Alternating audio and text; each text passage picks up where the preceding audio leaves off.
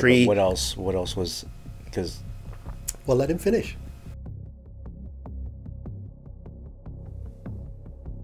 On the aesthetic part of the Maggie, it's definitely not a wife acceptable product.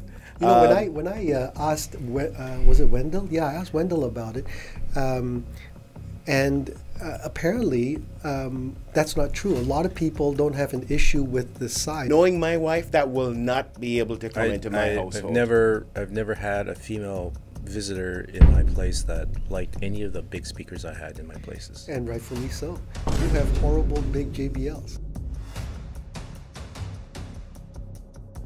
I really like the Maggie 3.7.